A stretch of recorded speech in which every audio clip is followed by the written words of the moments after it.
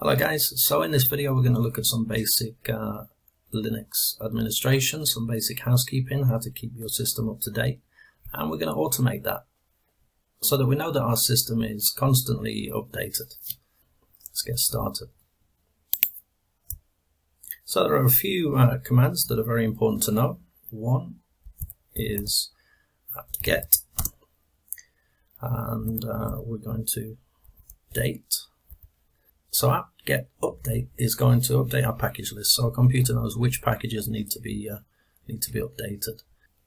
If we try to run this command as it is, we're going to be told that we don't have permission, and that's because we need to be a super user to update the system. So we need to prefix that command with sudo, super user do, and hit it, and you'll see that this is a Raspberry Pi, so we're going to raspbian.raspberrypi.org, and we're reading the packages, and the package list is done. Okay, so after we've updated our package list, we can upgrade, and we'll run that, and you'll see that I didn't need to upgrade anything. Nothing's newly installed, nothing removed, and nothing upgraded, so that's great. Okay, so clear the screen, and I'm going to show you how to run both of those commands at the same time. So we're going to do sudo apt-get update, then 2 ampersands, and sudo apt-get upgrade.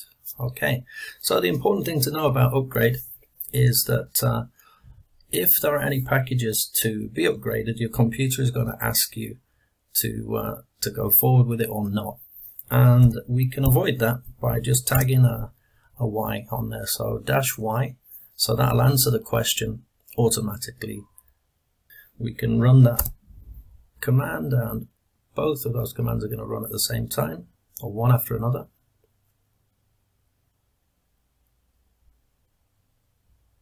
And done. Excellent. Okay, so 2 more things that we might want to do. Again, we're going to need to have privileges to do that.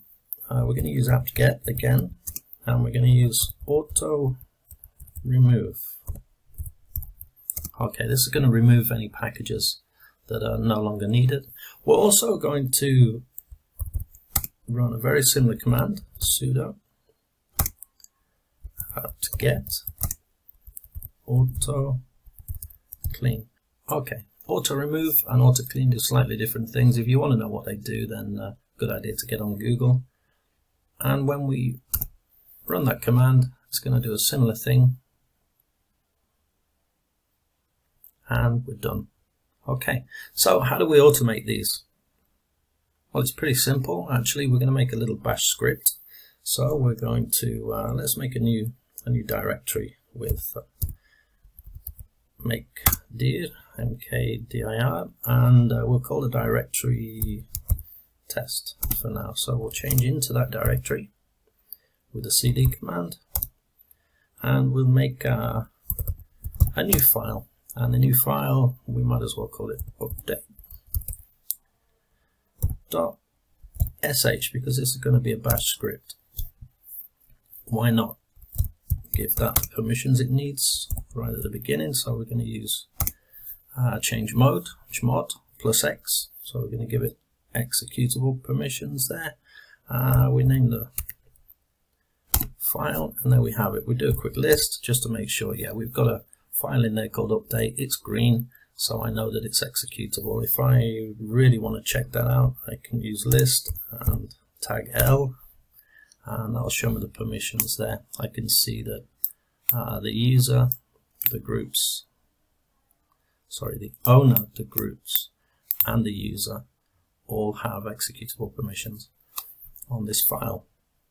So one thing I want to check out before we go and put any content into that file is to know where bash exists on my computer. So it's in bin, and that's going to be easy to write. So we're going to use nano. It's a text editor, and we open it up like this. So the first thing we need to do a shebang and a forward slash. We're going to write bin bash. Now we can start writing our scripts. I'm going to put a little comment here, update, etc. Okay, and if we remember the command, sudo apt-get update, 2 ampersands, and sudo apt-get, for the dash, upgrade. We're going to tag the Y so we don't get prompted. Okay, excellent. And the next thing I want to do is remove, etc. Okay, so we're going to do sudo apt-get auto remove and sudo apt-get auto clean, and I'm going to write the word exit because that's my habit. I'm going to save that by pressing Ctrl and O, hitting enter, then exit with an X, and now clear the screen and we can run that script, hopefully. So dot and a forward slash, we called it update, yeah, and it's going to run all 4 of those commands for us.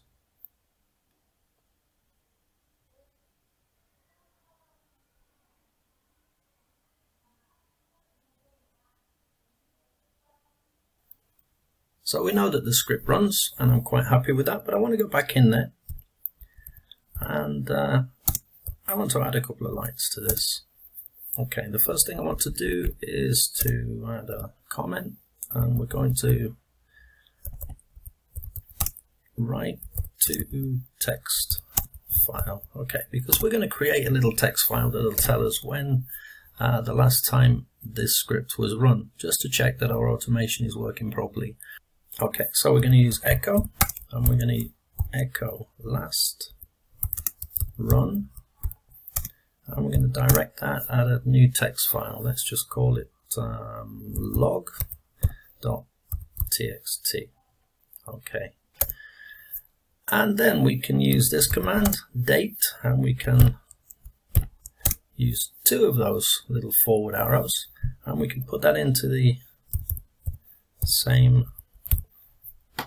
file. Okay, I'm going to save that and exit, and I'm going to run the script.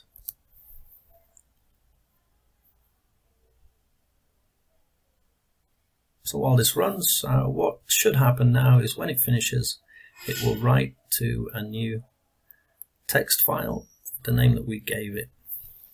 And we can check that by using the cat command, and we can see last run and the date and the time that it just ran. Okay, so let's clear the screen, and everything's fine. It works, and we get a little report. So the next thing we want to do is to make this automated, and we're going to use crontab. Crontab is a tool that will tell your computer to run a certain script or do a certain thing at a certain time of the day, of the week, a certain day of the week or day of the month.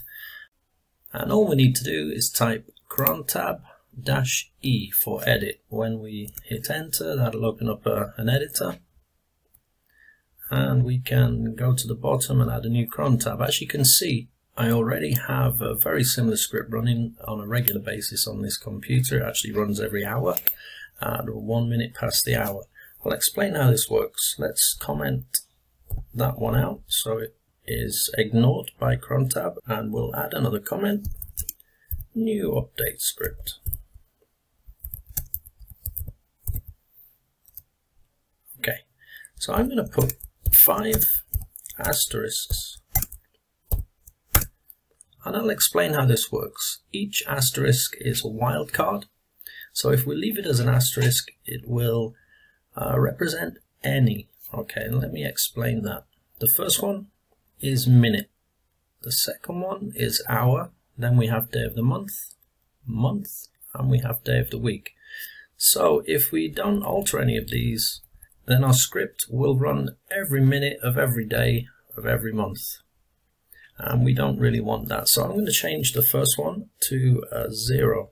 So that'll happen on the hour, every hour.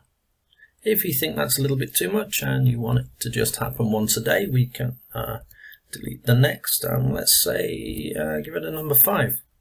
So this should happen at 5 o'clock every morning. Okay, and then we'll tell it where to go to look for our script. And if you remember, it was in the home directory, and we can represent the home directory by the tilde and the /. Then we type the name of the directory, and then we type the name of the script.